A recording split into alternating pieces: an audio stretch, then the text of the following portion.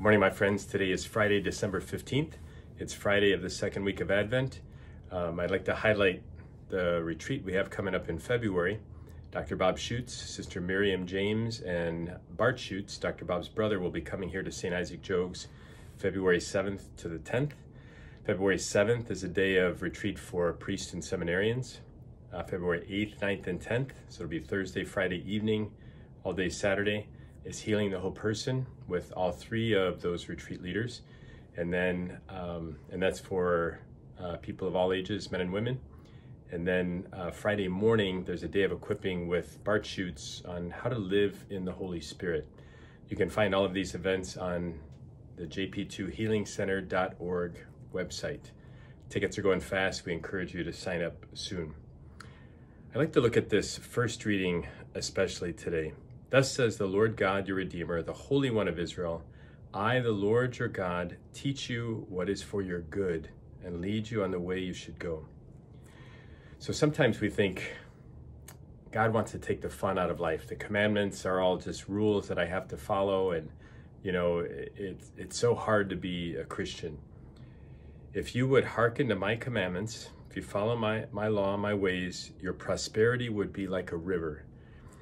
I love the image from Ezekiel that I bring up often, that, you know, the trees planted beside the rivers, the leaves always stay green, they're constantly producing fruit. And that river is symbolic of God's grace, prayer, scripture, the sacraments. When we remove ourselves from God, that's when we dry up and don't produce any good fruit. And he says, your vindication, like the waves of the sea, your descendants. So it'll be not only good for you, but your descendants would be like the sand, and those born of your stock like its grains, their name never cut off or blotted out from my presence. So what we do today will have ripple effects in the future for good or for ill. You know, when I hear confessions of the children, let's say from the school, not giving away any names, of course, a common confession is I disobeyed my parents.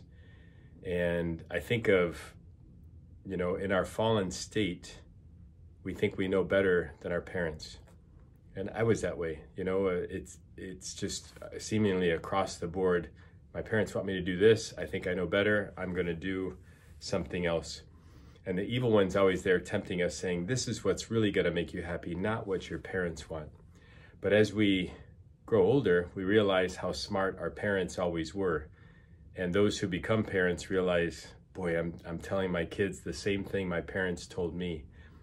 Similarly, in the spiritual life, when we're immature in the spiritual life, we think, I know better than God. I'm not going to follow these church rules. You know, it's just trying to take the fun out of life. But as we grow and mature spiritually, we realize, wow, God's ways are better than mine. Following his will is better than my will.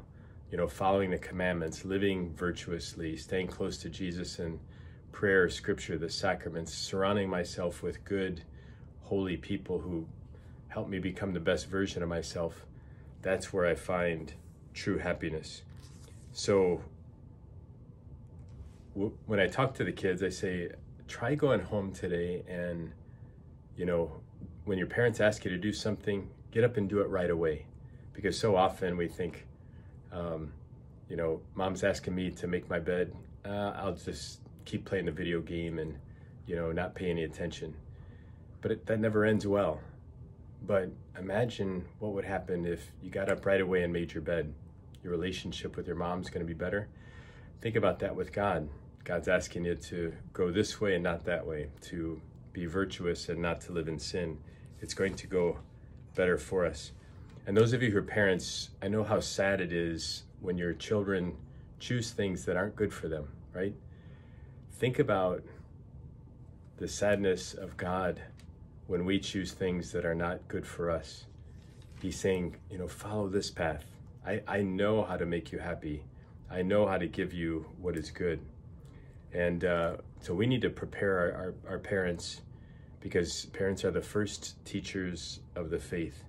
And the more the parents are equipped to lead their children to Christ, the better this will go.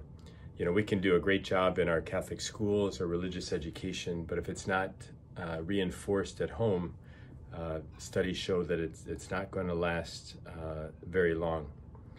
So let that be our prayer today, that we plant ourselves by the river of God's grace, that we listen to God's ways, that we respond to his voice immediately.